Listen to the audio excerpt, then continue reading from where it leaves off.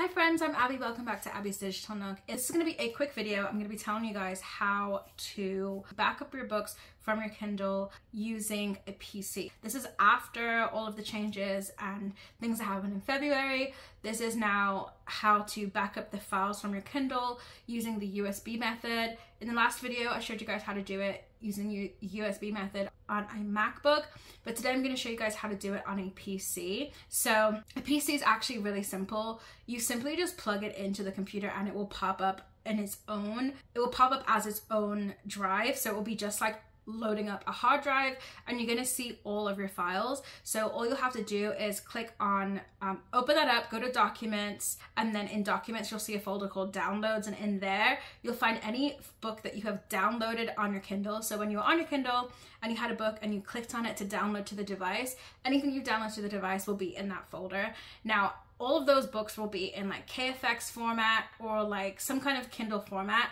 that is exclusive to Kindle, same way it was that I was talking about in the previous video. So you'll be able to drag and drop those files to your computer. Obviously those are all going to be in Kindle format, like I said, so you won't be able to use those files on any other type of device like a Kobo or a Nook or anything else. It will only be able to be read on a Kindle. So if you have multiple Kindles and you want to have a backup of the file and just drag and drop between your Kindles, you can do that locally without using the Kindle cloud storage. So here's my Kindle, here's my wire that came with my Kindle. It's plugged directly into my computer. I'm gonna plug this in. All right, it's plugged in. It plugged in and it automatically said connected to computer. I don't have to do anything else with my Kindle. Now we're moving back over to the laptop. Now we're on the laptop. We're gonna go over to our Files Explorer right here.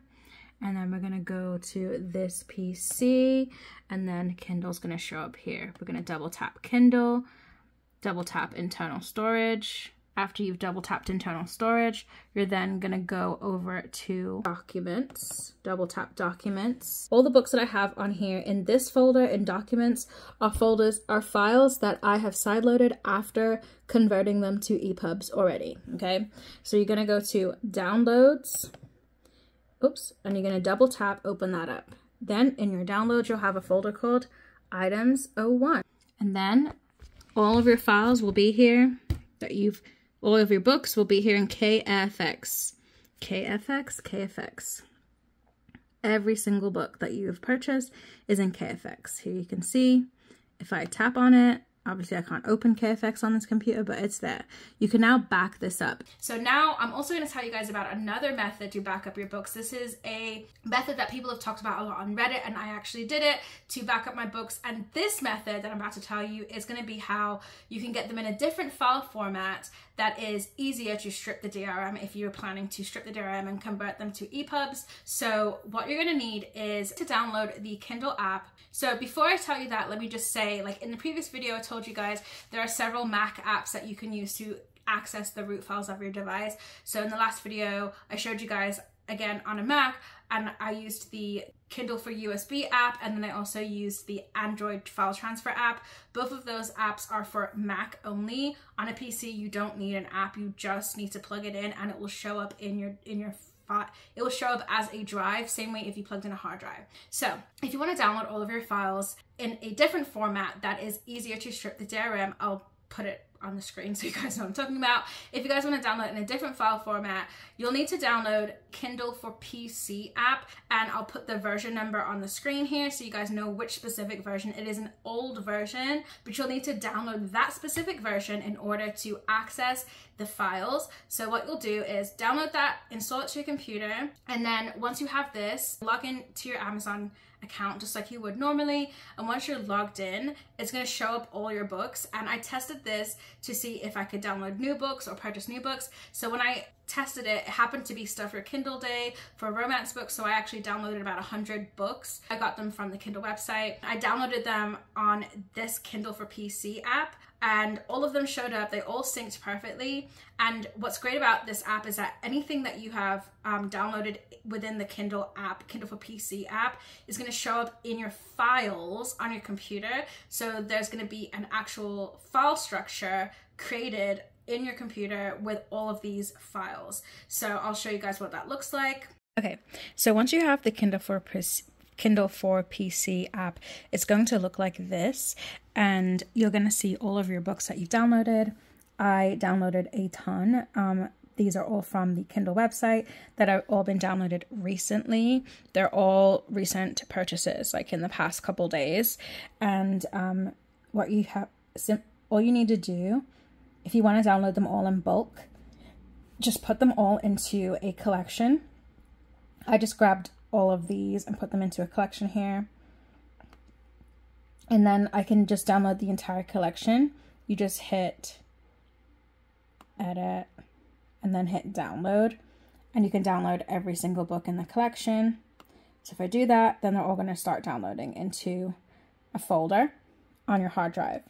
Now to find the downloaded files, you go to File Explorer. So now you're going to type in My Kindle Content. It's going to pop up, and here it shows up here is Users and Documents. So that's where it's located, Documents. Double tap that, and this is going to be all of your books. The only downside is that all of your books, then for some reason it doesn't save the title of the book, so it's going to be a lot of manual fixing here. But these are all of your books, and they're saved in AZW format.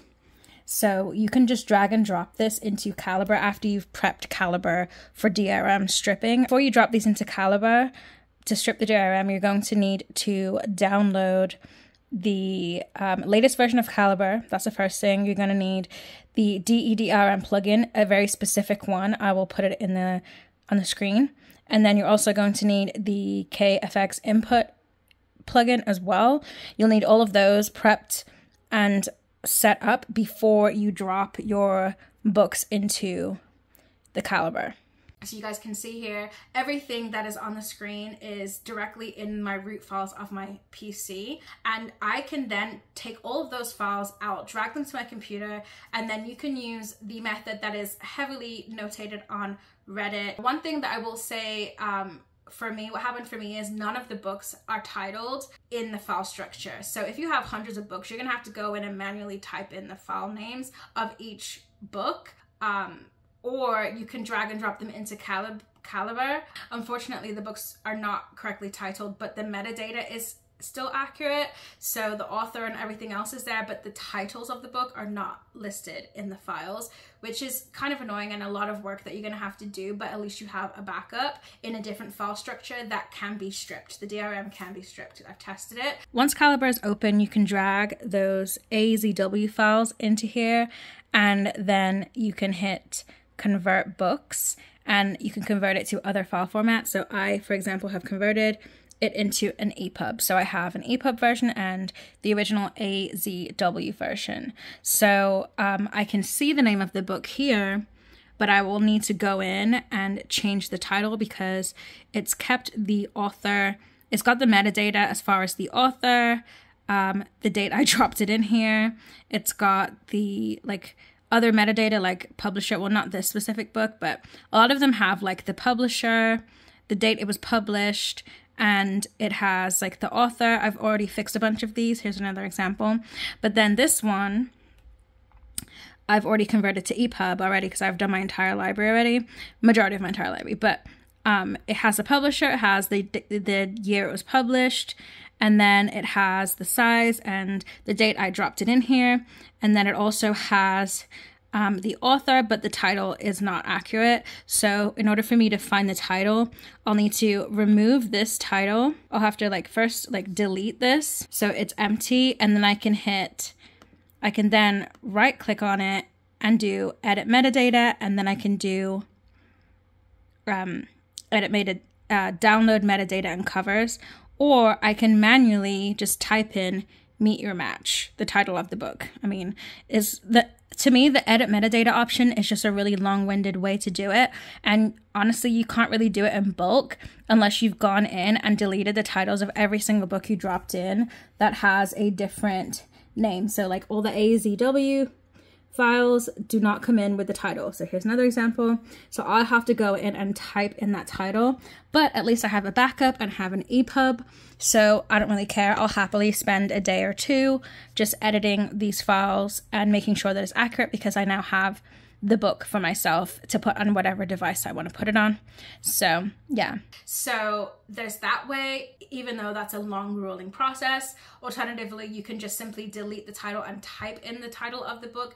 I mean, once you see the cover of the book or open the book, you'll be able to know what the title is, so you can just type in the title yourself manually. Either way, it's going to be a workaround, because you're going to have to go in and delete all these title names, the fake title names, which are just numbers and letters. You're going to have to go in and delete all of those in order to change the titles to something, to the correct one. Because if you do a search and find metadata with that title that's currently in there with all the numbers and stuff, then it's not going to find the correct book. So it's a workaround, but honestly, I don't care if my books don't have the correct titles. That's something that I will spend time, maybe just take a day and just put in all the titles. I'm a quite fast typer, so I could probably just manually type it all in anyway. So it's not really that big of a deal for me, but it might be a big deal for you if you have like 1,000 books and you're like, oh my God, now I have to put the title in for 1,000 books. It can be a lot of work. So there's that. There's no way to do it in bulk. But again, at least you have the backup of the book and you have the DRM stripped and you have it converted into a different format like EPUB. So I mean, I was able to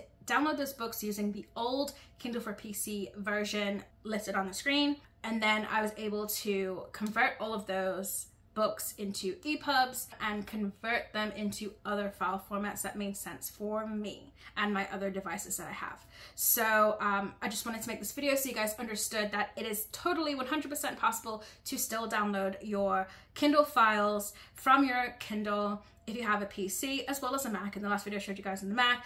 With a Mac, the process of stripping DRM is not the same. It doesn't really work on a Mac. It's a lot of work to get it done. It can be done. It's just a lot of finagling you have to do, and it's a very much harder process. So if you have a PC or a friend has a PC, you can do it using their PC and then just back it up to your hard drive and then continue on your Mac as you see fit. I would highly recommend just going onto a PC to strip the DRM if that's what you're planning to do.